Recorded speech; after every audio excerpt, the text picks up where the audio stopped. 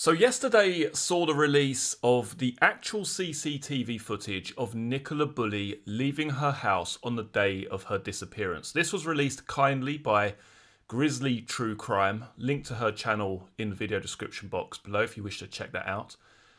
And already we have a lot more questions regarding the CCTV footage. Why is there no frost on the floor? This was a very cold morning. There's no frost on the bins. No frost on the grass and no frost on the concrete below their feet. How can we explain this? Now, this video is not going to go into the intricacies of the CCTV footage and speculate and talk about what it may or may not show. This is simply to, I guess, try and defuse the situation regarding one of the most commonly discussed topics. I mean, people are never going to be happy 100%, are they? They've seen this footage, they've looked at it in some detail, and already we have further questions which apparently need to be answered. A lot of people are also referring to drone footage. Now, this was taken and put on the Mirror YouTube channel, the Daily Mirror newspaper, their YouTube channel. And I've even seen some channels mention, well, you know, this was just a couple of days after Nicola Bulley's disappearance. There's frost on the floor here. Why is there no frost in the CCTV footage? So I'm going to correct that firstly. This footage was actually taken on February the 6th. Not a couple of days after her disappearance, but well over a week later. So let's just get this straight once and for all. The footage that you see in front of you was taken on February the 6th. It was uploaded on February the 7th. And you can see here the change in the weather conditions. On January the 27th, yes, it's quite cold. I wouldn't class it as bitterly cold, to be perfectly honest. But on February the 6th, it's certainly a lot cooler, a lot colder. Hence the reason you have the formation of that frost in those drone shots. Now, on the face of things, I can understand why people may see this CCTV footage and immediately jump to the conclusion, well, maybe this was taken on a different day. I remember that day being very cold, bitterly cold in fact. There was frost where I lived, there was frost nearby. Why is there no frost on this CCTV footage? But frost is actually a little bit more complicated than one would imagine. It's actually quite interesting that this topic has come up when it has, because I've taken a look at another case which is called the Essex Boys murders, and one of the biggest sticking points in that case is the fact that you had a Range Rover which was parked down an isolated farm track in freezing sub-zero conditions, way colder than what was seen on January the 27th of this year. Yet this vehicle remained in the same location for the best part of around 12 hours, maybe more, and yet when it was discovered the following morning, it had no snow, no frost, and no ice on it. Now, at the end of this video, I will include a piece which appeared in yesterday's Essex Boys video concerning the formation of frost, snow and ice. Now, some people may say, well, you know, maybe you're going into a bit too much detail here. Well, the way I look at it is that if you're going to come up with speculation, if you're going to throw ideas out there and immediately look at this CCTV and question it and say, well, hang on a minute, there's no frost. This was taken on a different day. This must be wrong. Then you probably should take the time to look a little bit deeper into how these conditions actually occur and see if it would be feasible for that frost to be present on the morning of Nicola's disappearance. So as I say, I will include that towards the end of this video. But a few things that stand out to me when looking at the weather conditions is that you had some intermittent cloud cover which could hamper the formation of frost, and also the temperatures don't appear to be incredibly low, as many have reported. Yes, they are cold.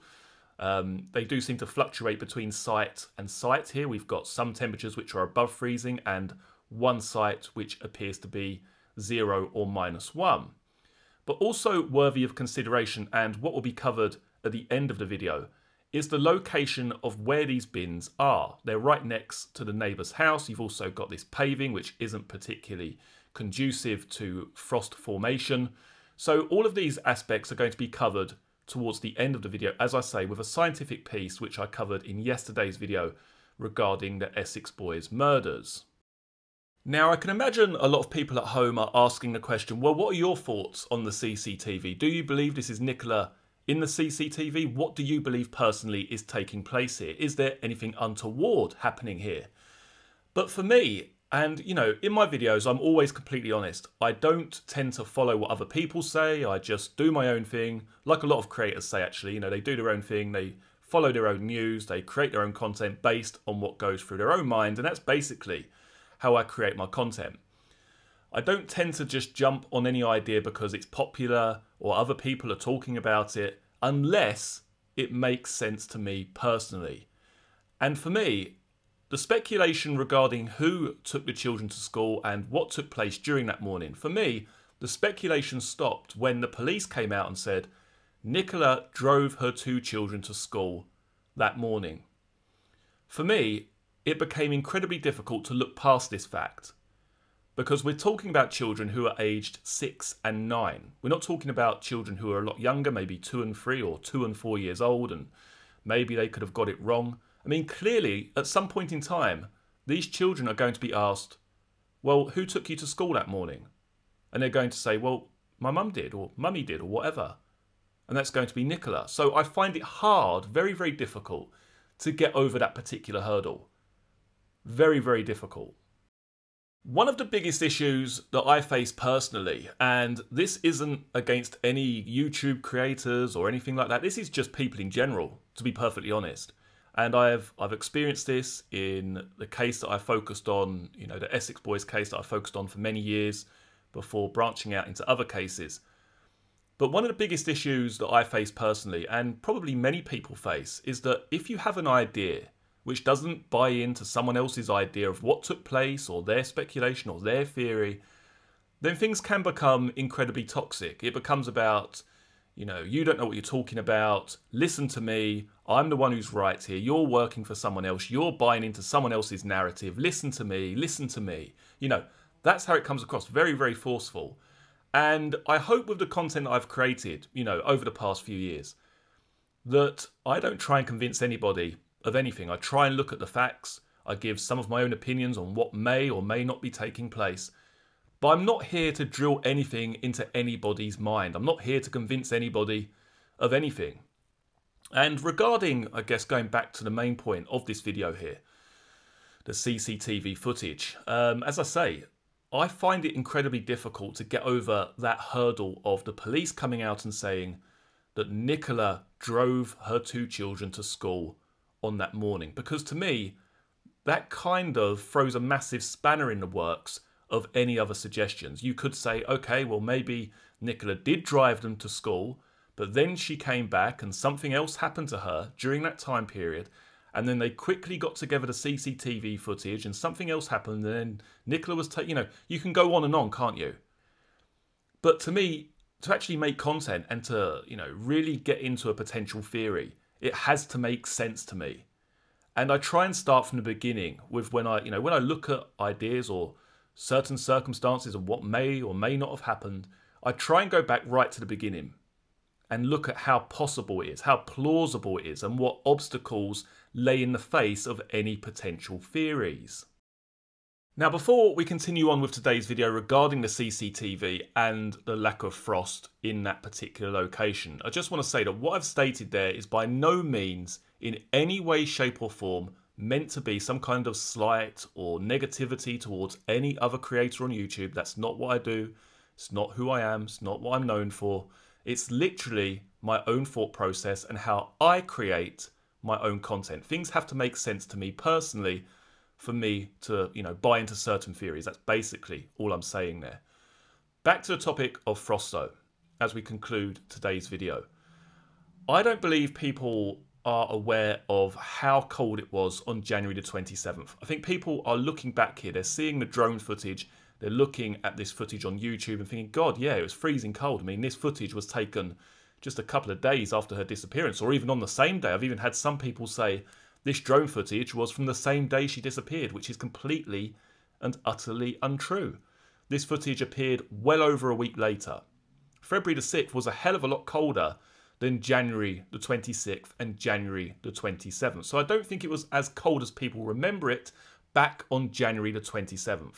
Also remember that during the night of January the 26th into the morning of January the 27th, there was actually intermittent cloud cover, which does stop or hamper the formation of frost, which we're going to find out about just in a little moment here. Also, the location of those bins, close to the neighbour's property. They may also have items inside them, which you'll explain could also play a factor. I know this all sounds very scientific, but we're going to get into this in a bit more detail just in a little bit here. But a lot of people are saying, well, why is there no frost on the bins? There's no frost on the paving here. There's no frost anywhere. What the hell is going on? So hopefully the next video should explain why there is no frost on the morning of January the 27th. And also finally, just bear in mind the temperatures again here. On one website, it actually mentions it not going below freezing, which is important. One website mentions 0 to -1. But again here, on the drone shots that have been shown so widely during this investigation of these fields and the frost formation, this took place well over a week later. These drone shots were on the Daily Mirror YouTube site, and they were actually recorded back on February the 6th. So what I'm about to play for you now is a little bit more scientific concerning a case that I looked into or have been looking into for the past few years, which is titled the Essex Boys Murders. And one of the, as I say, biggest sticking points in this case is the fact that this Range Rover that you're going to see in front of you, by all accounts, arrived at this lane at around 6:30, maybe slightly later in the evening of December the 6th, 1995, and was not discovered until 8 AM the following day. Now, a lot of people say, well, surely this Range Rover turned up here after midnight. Surely that Range Rover wasn't there for very long. It has no frost, it has no snow, it has no ice on it.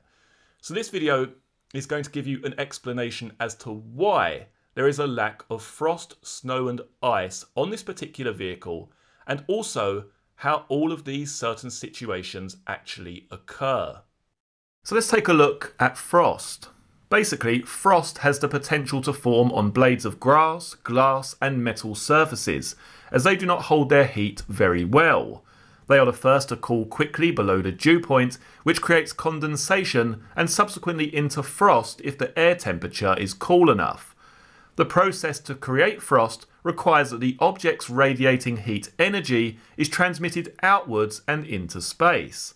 This is why this effect happens mainly, almost exclusively, on nights where the sky is clear, as there is nothing to trap or reflect the heat radiation back to the object. Now this theory is evident if you leave two similar vehicles outside in the open where the ambient temperature is -5°C, but one of the vehicles is left under a tree or under a carport. The outside temperature is the same, but the level of radiated heat away from the object is different. If you've ever seen a large tree in a park when it's frosty, you'll notice that from around the drip line of the tree to its centre, there will be no frost. This is because both the tree and the ground are exchanging heat radiation with themselves and stopping the condensed water vapour from freezing. To try and explain this situation regarding the Range Rover, I will bring in a few more variables into the equation that might offer a valid reason to substantiate the theory. Now, as described previous, there was a light frost that evening. Where the Range Rover was found, it was cushioned either side by a lot of vegetation and a large tree that would have the effect of suppressing the frost in the way I described earlier. There is every chance a light frost may have formed at some point, but equally it could have changed very quickly.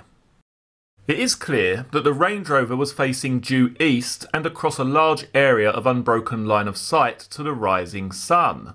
We know the temperature got up pretty quickly in the morning from the melting snow, but any frost that was directly exposed to the sun's radiation would clear almost immediately.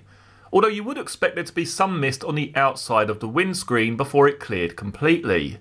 We only have the word of Theobald and Jiggins, and they were looking into the side windows, and I'm sure they were preoccupied with what they saw to describe in exact detail how the front screen looked.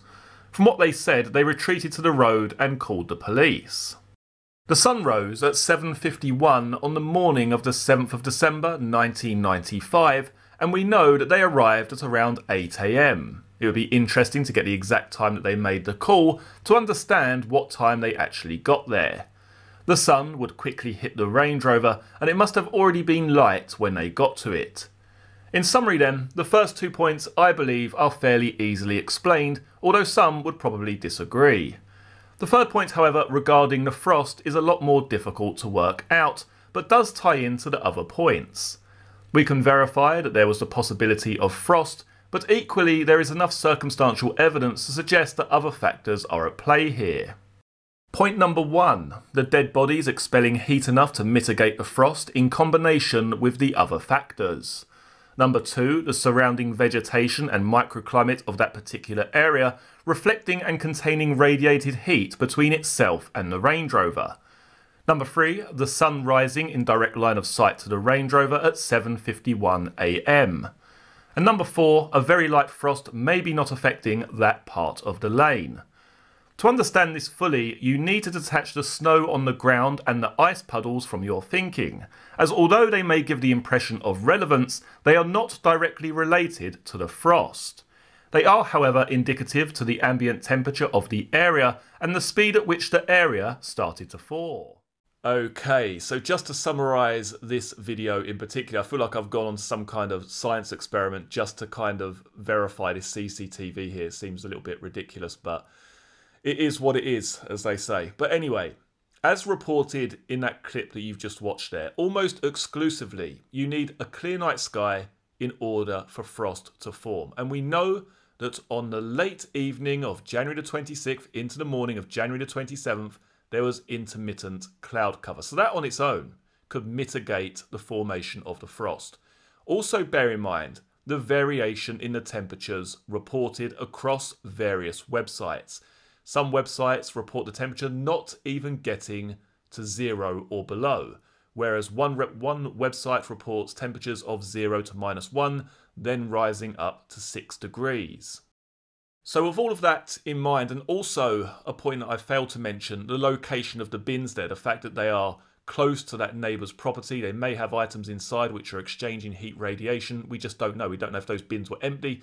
There are plenty of factors here which could tell us that actually there shouldn't be any frost during the morning of January the 27th. I don't believe that there's enough here, evidentially speaking, to suggest, hang on a minute, we're looking at a video that's been recorded on a different date.